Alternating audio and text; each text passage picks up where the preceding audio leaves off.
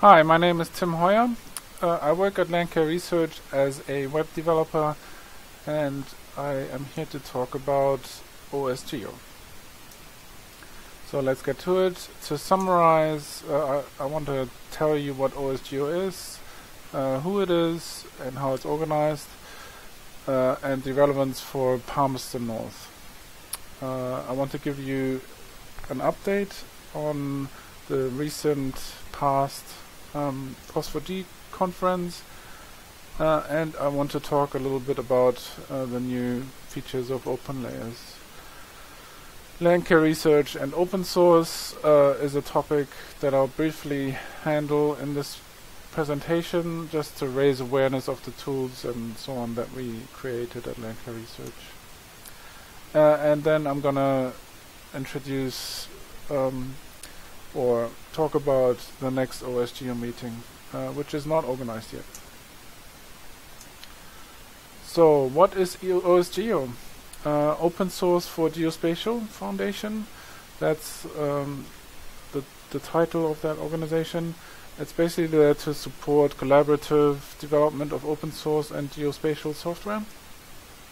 It's trying to promote the widespread use of open source for GIS, and it aims to make maps and GIS very accessible for everyone and for free.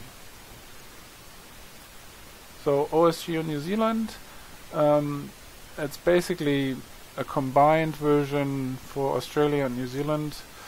It has a mailing list of about 200 subscribers, but the mailing list hasn't been very active lately, and we're trying to change that.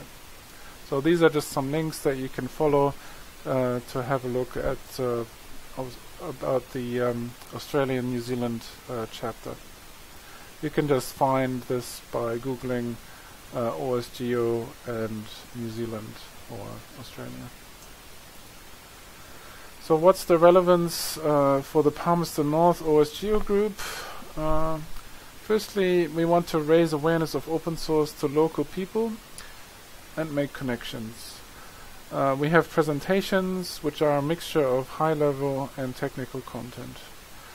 We want to network and collaborate in the flesh, so instead of just doing it over email and so on, we would like to actually meet up and have physical interaction, like handshaking and so on. We want to share the knowledge that we have, because there's a vast amount about especially GIS and open source. And of course we want to have fun. So having fun is a big component of this meeting, just to have a laugh and maybe have a drink or something. So I'm going to give a brief update on Phosphor-D and OSGeo. So Phosphor-D is the conference around open source geo. There was one held this year just in September, I believe, in Portland, USA. There were 900 delegates there from 40 countries. So that's quite a lot. It's the biggest in its area, as far as I know. The next one will be held in Seoul, South Korea.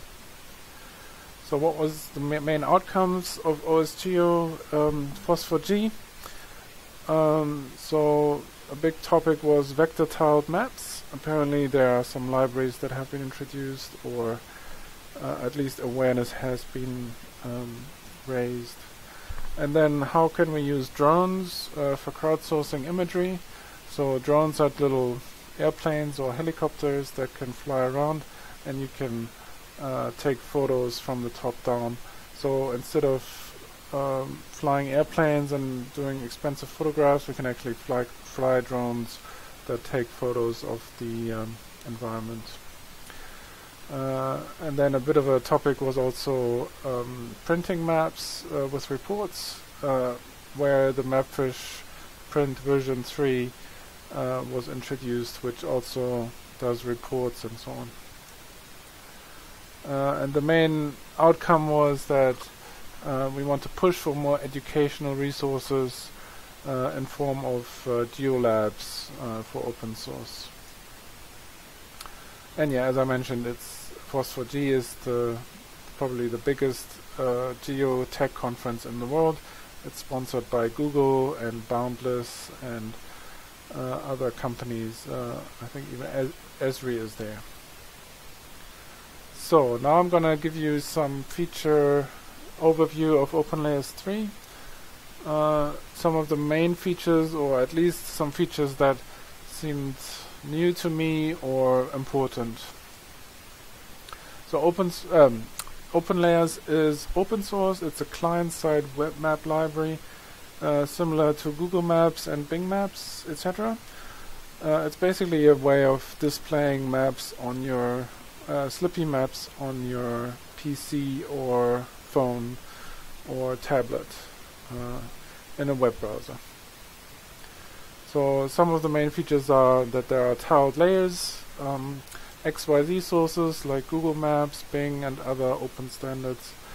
There are vector layers which support various vector formats. Some of the important ones are listed here, like GeoJSON, TopoJSON, KML, GML, and more. The library is growing fast, and it's in beta at the moment, which you can, I believe, use for production use already, because they advertise that in the examples. Probably the best or the newest feature of OpenLayers 3 is the new rendering engines support, like WebGL, which is OpenGL for the web, a subset of that, and canvas rendering, which is basically HTML5. It's a lot faster than DOM rendering. If you don't know what that is, don't worry about it. It's just some technical jargon. And you can do easily styling with just CSS. CSS is just a web technology to do styling in the browser. So one feature that you can see highlighted in this image is that you have supported vector layers. So here you can see an outline of Italy upside down. So that shows another feature of OpenLayers 3, that you can rotate maps. OpenLayers 3 supports image filtering, which you can see with this example, which just shows a spyglass. So because you have canvas rendering and WebGL rendering out of the box, you get image filtering. So here I basically show quickly an example of how you can draw features. You can draw features like that, and then it supports snapping to the nearest point. You can drag new points, you can drag existing points, and you can do a lot of things you can only do with desktop GIS nowadays. OpenLayers 3 supports rotating the map, so you can zoom and pan as on any map. You can rotate it, and it's very fast and high performant on all sorts of devices, because it's done with newer technologies for faster rendering. So next I want to talk a bit about Landcare Research's open source involvement. In particular, Landcare Research has sponsored the development of a library called Care. It's named after this bird. That is a New Zealand native bird. So what is Care and why do we want it? It's a geospatial library. Why do we need it? We needed better file handling for sharing, quicker access and processing. And we needed an interface between GDAL and the HDF raster format for easier and better raster processing. We needed an efficient access to raster data files, and we needed that even over the network. And one of the good features of Care is that it has a complete GDAL API to HDF. So that leads me to the TUI view application. The TUI view application is also sponsored by Landcare Research. It is free and open source. You can download it for free for Windows and Linux. You might be able to get it working on the Mac, but it works on the major platforms. So you can even view files remotely. So this is an example of the TUI viewer application, which I just loaded a raster image here, which is a KEA file, and you can do coloring and all sorts of stuff. I'm by no means a specialist on using desktop GIS, but this tool was very easy for me to pick up. So I want to talk briefly about the next OSGeo meeting. We try to have one every 3 to 4 months, but we still have to organize the next meeting, the next event.